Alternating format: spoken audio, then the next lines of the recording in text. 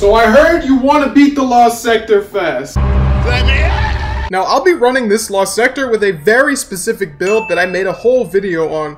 I'll briefly describe the build in this video, but I highly recommend watching the build video to fully understand how to utilize it. The link to that will be in the description.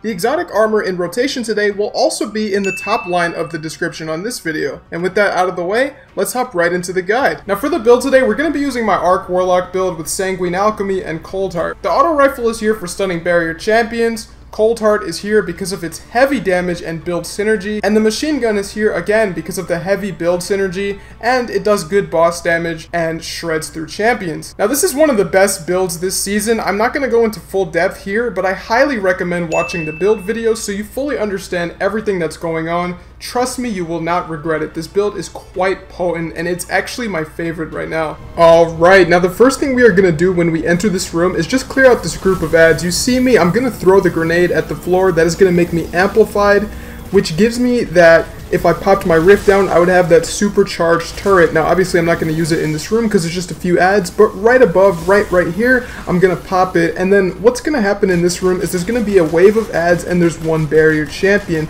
I like to take care of the wizard first because they just do huge damage. Definitely going to want to watch out for those little moth things. They do huge damage. I believe they can one-shot you. Now keep in mind, acolytes do not stop spawning. They stop eventually, but don't just expect you to just kill the ones in your sight and they'll just stop. Like, there's going to be like 2 or 3 waves that come in. Now after we deal with them, I am going to start shooting down the barrier. You see we're doing heavy damage to it. Keep in mind, I am 20 levels under power, so I do consider that heavy damage. We are absolutely melting them for the power level that we're at, and that's because we have a 17% damage bonus due to the build that we're running. So obviously at this point, we're just going to stun him, blah blah blah, easy stuff from that point. Now after we kill this barrier, an Arc Wizard is going to spawn, the Hive Guardians. Now they do huge damage with their super, so you're going to want to melt this thing as fast as possible. You see me, I popped the rift down, and dude, like, we haven't even finished our machine gun round, and it's already pretty much dead. Now, unfortunately, it does get that super off, but I believe we're going to be able to clean it up before we get hit by an attack. Okay, there we go. See, it only used the light attack on us. The heavy attack just completely fills the entire room, so you guys are definitely going to want to run some arc resist and try to kill them as fast as possible. Now, in this next section, there is a barrier champion. What you need to do, in my opinion, is absolutely fry this barrier champion, because if you don't, he's going to leave the room and he's going to rotate into the next room, and at that point he will be very difficult to deal with. So you see, I didn't deal with him in the room, but I trapped him right here, which is an excellent position to have him, and you're again going to want to kill him as fast as possible, because if he leaves this room, it'll make the Lost Sector much harder to clear in a fast way. Now after we deal with him, we're going to camp right here. This spot is going to be our best friend because there's a couple things going on in this room. There's an ogre, there's a bunch of ads throwing fireballs at you, there is a Hive Guardian. It is actually the hunter that uses the blade barrage, and it uses a proximity grenade, or actually it's the solar equivalent of the tracking grenade.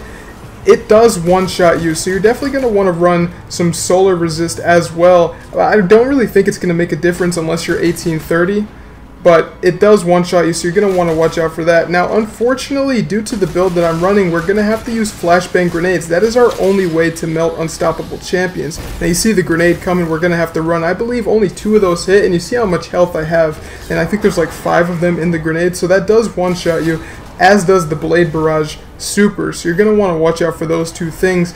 Now, like I said, we do have that build limitation where we don't have an unstoppable gun, so what we're going to have to do for this ogre is we're going to throw a flashbang grenade. That's actually going to stun it. Now, you just saw it, the blade barrage one-shots you. I'm going to leave that in because I want you guys to be aware of that. You know, there's no point in acting like I didn't die there. I mean, it's good information for you guys to have. Now, like I was saying, the flashbang grenade does apply blind, which does stun unstoppable champions, so when we stun them, we're actually going to have to blow our load here and just use our chaos reach, which is totally fine. In these solo activities, you do get a ton of super energy because you're the only one doing damage, right? So that will one-shot him, even though we're not amplified, where it doesn't one-shot him, but it gets him enough to finish, which is what we're going to do when we do have an opening.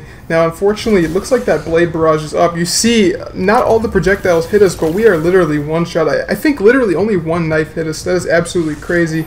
Gonna pop our rift down here, and we're just gonna start melting down this hunter. And we're going to make quick work of him. I mean, he is annoying. He does have a really huge dodge lunge. Like, you see how far he goes when he dodges. It's actually insane. I think it's the equivalent of the Arc Staff super dodge. Quite insane, but we're just melting him regardless. He can't really do much about that, and at this point we could just finish him. Now, after you take care of the Unstoppable, you kill the Ogre, and you kill the Hive Guardian, all you need to do is clear out the rest of the room of ads, and then you can proceed to the next room. Alright, so walking down this hallway here, we are going to see some type of cult activity going on. Not sure what these Thrall are doing, but we just walked in on that. It's okay, you guys can do your thing, you know, I don't really judge. But we're going to absolutely fry them, we're going to destroy them because we don't believe in whatever they're practicing there. Now, this little hallway, this door, is going to be your best friend because it's going to help you live. I mean, it's the best position to live. And at this point, we're just going to be melting ads and melting the boss. Not much they could do about this. Now, the boss does have those, like, arc projectiles. It has those, like, same thing as Hive Boomers do. It's like AoE projectiles. I mean, you see it right now. Quite annoying, but you see we're absolutely melting the boss. We just used a bit of our Trace Rifle from the build. We have 17% damage bonus going on while our Rift is up, and our Rifts are infinite, so we're going to be able to deal with them really easily. We're just going to have to try to regen some health before we can peak again. But yeah, you see how quickly he's dying now. After we reach a certain damage threshold, the barrier champion will spawn. You see the barrier right now, so we're going to try to deal with him, but we can't do that obviously when the boss is in our face, so we're going to reposition up here. Now, I do believe, I did say to put on Arc Resist and Solar Resist. On top of that, you're going to want Concussive Dampener, Concussive Resist, whatever it's called. That's going to give you more additional resist versus this boss's damage. And the thing about running double Arc Resist is they do have diminishing returns, but if you're using Concussive Dampener, that doesn't actually apply. It's not the same mod, so it's not diminishing returns. So those stack together excellently. Now at this point in time, we absolutely melted the boss. The boss actually surprisingly doesn't have much health. We're going to blind the barrier champion, and at this point we're going to be able to take care of it really easily with our super, and that is going to be the Lost Sector. Now in my opinion, this Lost Sector is very, very easy, so we're going to put that in the title. We're going to say do not miss it, because if you're 1830, you're probably going to clear this in about 3 minutes. Got to keep in mind, I was doing this about 20 levels underpowered. So yeah, guys. And that's going to be the guide, guys. Don't forget to watch the build video. Hopefully this helped. If it did, be sure to subscribe as I post Lost Sector guides daily. Either way, I appreciate you watching, and I'll see you tomorrow for the next video. Peace.